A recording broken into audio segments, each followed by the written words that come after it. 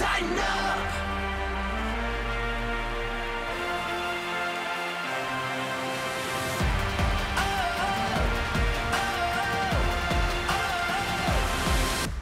From the BetMGM studio, this is the OTP with Amie Wells. I'm Mike Keith. We'll introduce this guy in just a minute if he needs an introduction. But thrilled to be joined through the technology and power of Zoom, Chris Johnson. Wait, there he is, CJ. 2K. What's up? What's up? How are you? What's happening? Yes. I'm good, just chilling. I'm good. I'm chilling. All right. So we're going to talk about the 2008 Tennessee Titans, the team that had the great 10-0 start, 13-3 season, one of the best in Titans history. Chris Johnson was a rookie that year, and we remember his spectacular season. This guy also had a great season. This is Mr. Monday Night, Keith Bulluck, and it's important now, by law, we have to introduce him as Tennessee Sports Hall of Famer Keith Bulluck. Oh, yeah, that's right. I appreciate that. That was a great time. Last year, I was very surprised when I got that induction. Also, it was right behind Javon Curse, who was another great Titan. Right. So it was Javon, myself. I feel this guy right here, CJ2K, should be on his way. Do I have any juice to get him in there? You actually don't. No. I mean, he's trying for you, Chris. I'm trying my best. Okay. I might, But no, it's not. Keith can't do it. No, but I know someone who can do it. Who?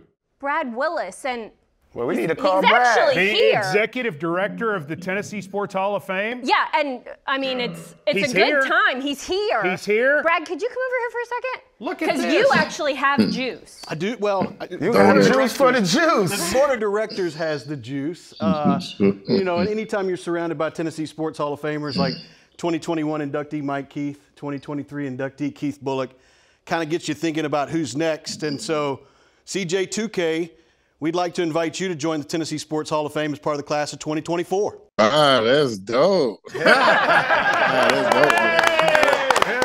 Man, I appreciate that. I appreciate it, man. Oh my gosh. I appreciate it. I appreciate it. I'm lost for words. All I can say is I appreciate it.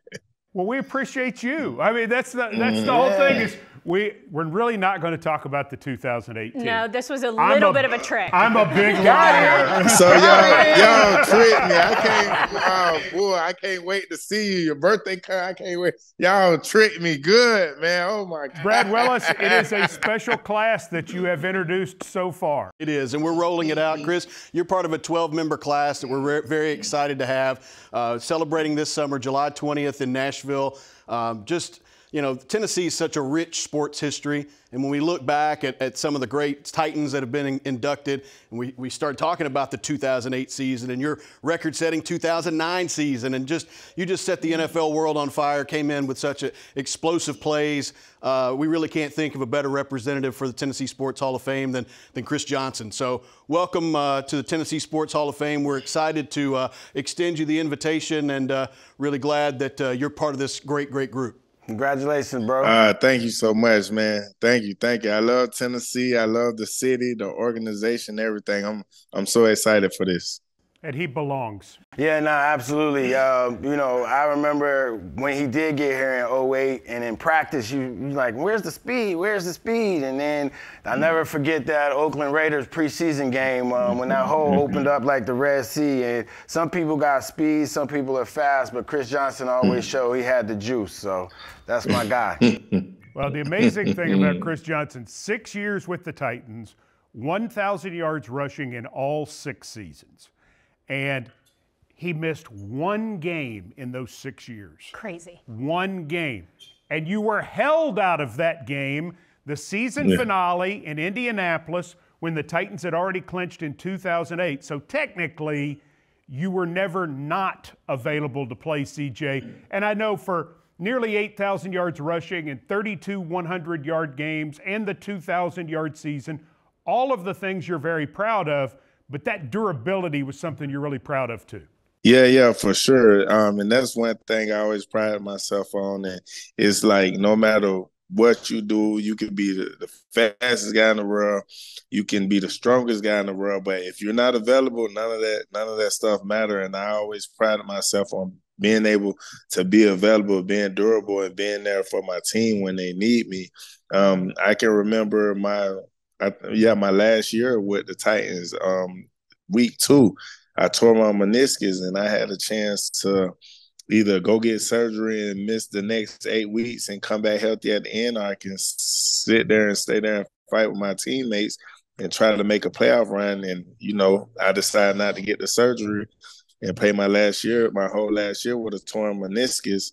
And it's just all about being available and being there with your team. And the perfect guy in that way, in terms of durability, reliability, and excellence, to follow Eddie George, really. Yeah, absolutely. I think I said it last year, like, our Mount Rushmore of running backs is uncomparable to any other organization. They'd have a tough argument when you think about the running backs, obviously starting with Earl Campbell, then you have Eddie George, then you have Chris Johnson, and then Derrick Henry, who just finished it up. These guys paved the way for what it means to be a Titans running back, and it's great to have CJ2K, in this situation. Now, this is a brotherhood that he's about to be a part of, people who are in the Tennessee Sports Hall of Fame, men and women, but it's a real big deal to be a part of this group of people.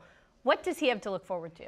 Oh, man, he just did the hard part. Brad is going to get in touch with him, let him know everything that it entails. The next hardest thing is maybe decide who all you're going to invite. I think the Tennessee Sports, they do a great event. They have a great weekend. They have everything laid out for the inductees. So that's what I'm saying. All you got to do is show up. The hardest thing is probably for him deciding who he's actually going to invite, because it is a great time. And don't worry, man, you get in touch with Brad. He's going to make sure you got everything you need. So it's going to be a great week for you.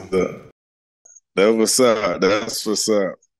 The Titans have quite a wing now, Brad Willis, of the Tennessee Sports Hall of Fame. They do, absolutely. Just within the last, several years, Jeff Fisher, Javon Curse, Keith Bulluck, Steve McNair, Frank Wycheck, Blaine Bishop, Eddie George. I mean, the list continues to grow. Mr. Adams. And Mr. Adams. I mean, it really is quite the collection of Tennessee Titans. And, I really want to thank Keith for being a part of this. Keith, a representative of the Titans organization in 2023. I kind of feel like it's like the best actor in the Oscars showing up to give the best actor award in the next year. But I really appreciate him being a part of this. And his class was a great class as well. You've been the executive director now for how many years? 4.5 years. 4.5 years. I think one of the things that has stood out to me, getting a chance to host the dinner for several years, and I bet you agree with this, is how many of the inductees come back every year for the dinner. It really is, and it's turned into a great event just for the sports community in the mid-state and the entire state. Actually, we look forward to people coming back every year, getting to celebrate the new class, but also giving a tip of the cap to those who have been in before, because it really is a great, as you said, brotherhood, a great family, and we're really glad that CJ is a part of this, that you and Keith are a part of this, and that we continue to have a great relationship with the Tennessee Titans in that respect. I was thinking about a CJ game. And I go back to this one, Chris, November 1st, 2009 against Jacksonville, where you and Maurice Jones-Drew sort of had like a two-man game for a while. Maurice Jones-Drew rushed for 177 yards. Don't remind me. Yeah, he had 2 long touchdowns, and Chris had 228 yards rushing. My guy. 2 long touchdowns. Set the franchise record that day. And that was the day where it became apparent. And I said this in the postgame. I said, now this guy's starting to knock on the door that if he gets hot down the stretch, 2,000 yards is not out of the realm of possibility. Do you remember that day against the Jaguars, who, of course, are from your home state? Yes, I definitely remember that day, because I even remember that week. That's probably like one of the fastest meetings that we had, the team meetings, where you come in on Wednesday, and Jeff Fisher just put it up on the board, and he was like, hey, at the end of the day, whichever one of you guys have the most rushing yards, that's who's gonna win this game. And the meeting was over. And No pressure. Right then, I just knew it was gonna be a heavyweight fight right there. Like, it was going back and forth, and I ended up on top, and we ended up winning that game. Well, I'm glad you took one for the team that day, because the defense definitely didn't show up. For you, as you watch the Combine again this year, and you see players going after what technically is John Ross's record because he broke your 4.2440, not easy to say. Do you watch that? Do you watch those guys going for the low figures? And could you have gone below 4.24?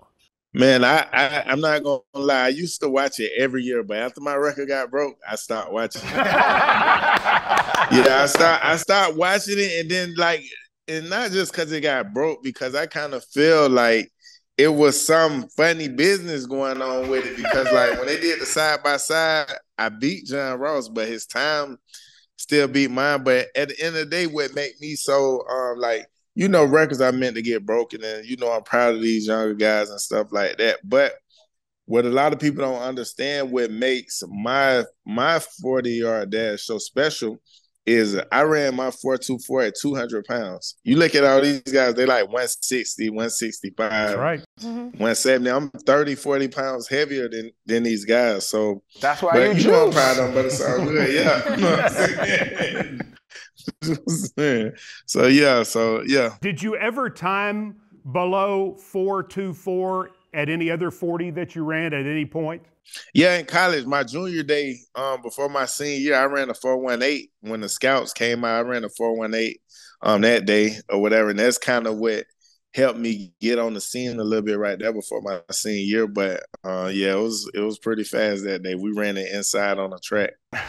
And you know what's impressive about him is this was not a track man running.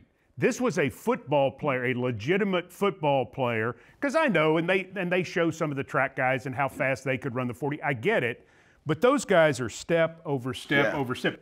It's not cutting, it's not anything like that. It's a whole different sort of training, and for him to run that fast, I've never seen anything like it.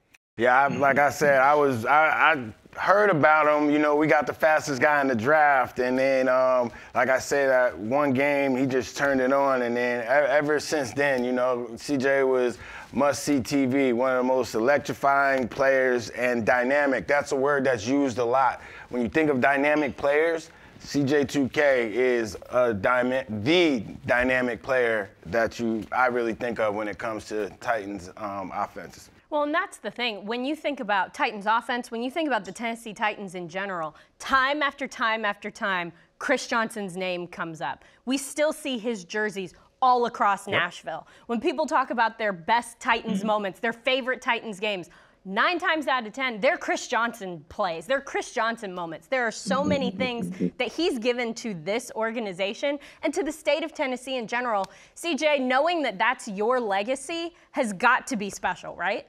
Yeah, it's definitely special with me. With a lot of people, they talk about the 2,000 yards, the 2,500, but you can ask Bull, what gets to me is when I come back to Nashville and me and Bull go out to eat or whatever, people still treat us like we're playing for the Titans still today. You know what I'm saying? It's crazy to be retired for so long and still be able to come back there and still get that same treatment from the fans, the city of Nashville, wherever we go in the stores, the restaurants, or wherever we at, they still treat us like we play for the Titans. And that's one of the best things. And people always ask me I played for Tennessee, I played for Arizona, I played for the Jets, and they ask me my favorite place, and it's always Tennessee, because not just the team, but the city, the organization, all of that, they treat us so well. Chris Johnson is with us. Brad Willis from the Tennessee Sports Hall of Fame joins Keith Bulluck, Amie Wells, and me on the OTP, presented by Farm Bureau Health Plans. Get a quote today at fbhp.com. Our friends at Farm Bureau Health Plans have been in business for 77 years. Chris, I do want to ask you one thing about 2009. Not only did you rush for 2,000 yards, but you had 50 catches for over 500 yards. You averaged over 10 yards a catch, which for a running back is unusual. Put up the huge total, over 2,500 total yards, the record. I think it's the greatest year in the history of running backs statistically. I mean, you did it so many different ways. Is the 2,500 plus what you're most proud of about that year? Yeah, for me it is. Like it is, because you have 8 guys that have rushed for 2,000 yards. You have nobody ever in history to have over 2,500 total yards. And what's so crazy about it, why I do kind of understand why a lot of people kind of don't talk about it or kind of realize it, because even when I did it, I didn't even know I broke the record. Like, I just knew I rushed for 2,000 yards that day. I didn't know that I had the record for the most scrimmage yards until the day after, when I was doing the interview about the 2,000 yards. And I forgot who I was having an interview with, and they brought it up, and I was like, for real? Where I broke Marshall Faulk record?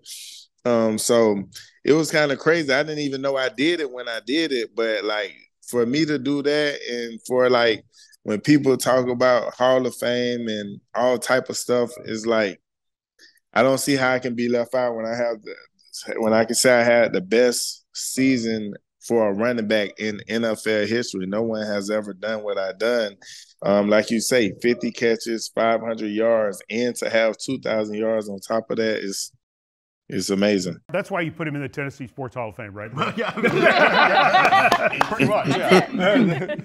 We could have done it just based on that, but there was so much more. And I want you to go back to East Carolina for a second. Wasn't there a moment in your college career where they thought, let's move Chris Johnson to wide receiver full time? Yeah, it was a moment. So when I came in, my first 2 years, I started at running back. And then my third year, I think it was the second game of the season, I ended up hurting my toe. I had turf toe.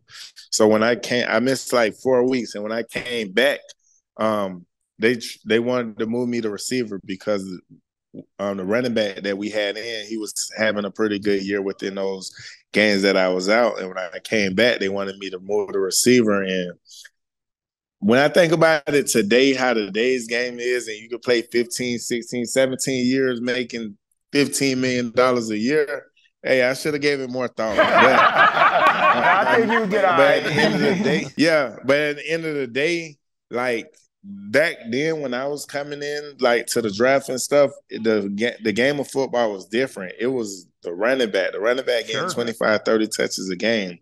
The game done changed. So, like, at that time, I knew I was a running back. I knew that's what I've been practicing hard all my life for, and that's what I wanted to do. So, you know, the rest of that year, I played some receiver and I played some running back, and then came back my senior year, and they moved me back to running back, and that's where it went. Somebody made the mistake when you were drafted of saying to the late great Mike Heimerdinger that, oh, you're bringing him in to be a gimmick back, to be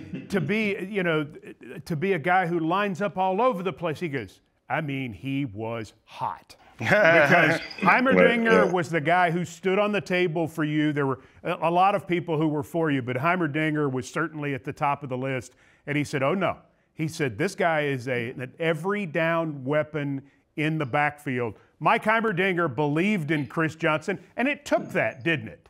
Yeah, it definitely did. And, like, man, I still remember to this day, like, anytime Mike talked to me and told me to come to his office, it was like, dang, what I done did. I did something, right?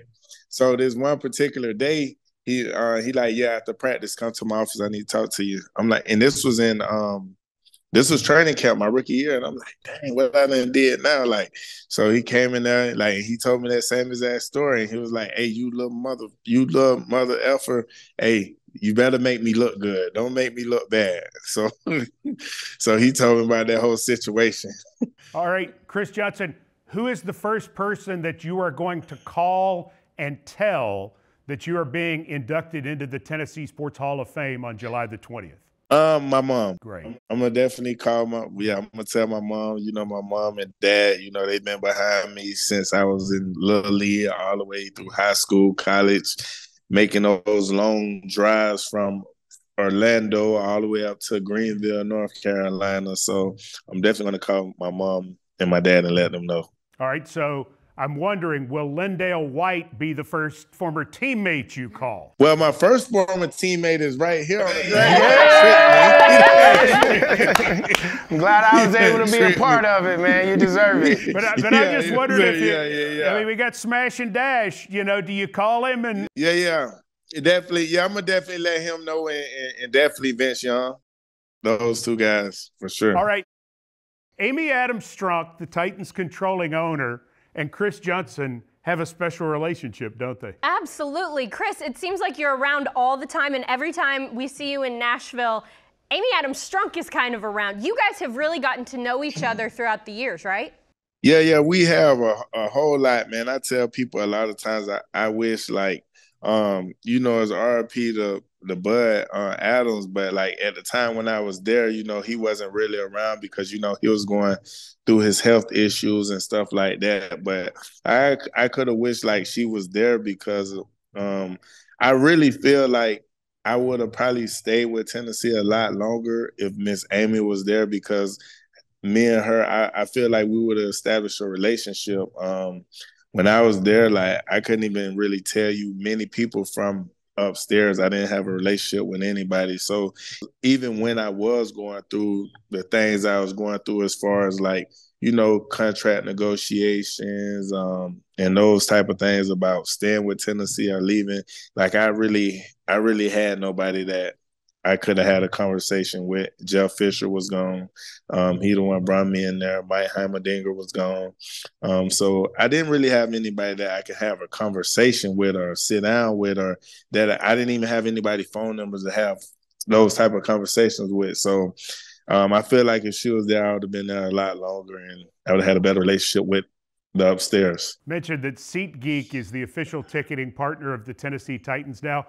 Whatever you're doing in Nashville, whether it's Titans tickets or another event, SeatGeek is the place that can take care of you. SeatGeek, so... Titans fans can fan. All right, CJ, one more before we let you go on this special OTP.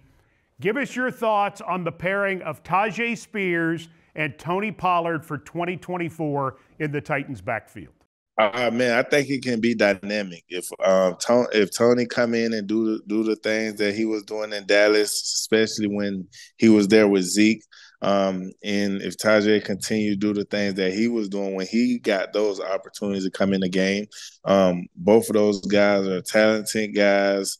Both of those guys have some speed and can definitely be dynamic. So if we can get a nice 1-2 punch with those guys, especially with us getting Calvin Ridley in there, I think we'll be okay. What do you think? Yeah, I think so. I think it gives the defense a lot to worry about. I also like the moves that they made at center, getting a veteran lineman to kind of anchor that. CJ just mentioned Calvin Ridley, so I think Coach is putting together a nice offense that is going to make defenses be on their toes even game one of the season. Okay, Chris Johnson, we're going to wrap it up here. So sorry to trick you. I'm not sorry. That was awesome. Y'all got me good, but I appreciate it. Well, we're very proud that the Titans are involved in the Tennessee Sports Hall of Fame induction dinner. Brad Willis, tell everybody again when that's going to go on and some details, please. That's right. July 20th at the Omni Nashville downtown, 2024 class. It'll be a great group, 12 inductees, including Chris Johnson, a list of honorees from across the state, amateur athletes. And it's a great weekend, a great event. Really looking forward to it. You can find out more about it on our website, which is TSHF.net. And we're super excited to have Chris Johnson, a man of many titles, NFL Pro Bowler, All-Pro, record holder. We refer to him as Dynamic, CJ2K, and now Tennessee Sports Hall of Famer. Congratulations. Thank you so much. All right, you're excited about Scott Hamilton being at the dinner, too. Well, mostly Chris Johnson. Well, okay. But yeah, also Scott Hamilton. He's also excited about it. There are a lot of great names in this class and a couple more to come, I think, right? Yeah, so more to come. Keep an eye on what Brad Willis is doing. 2023 Tennessee Sports Hall of Famer, Mr. Monday Night Keith I'll be there Bulluck. for CJ's too. Thank you very much. For Brad Willis, for Keith Bulluck, for Amy Wells, and for 2024 Tennessee Sports Hall of Famer Chris Johnson, I'm Mike Keith. Thanks for joining all of us for the OTP. Welcome to the big show, where the legends go. Everybody knows it's our house.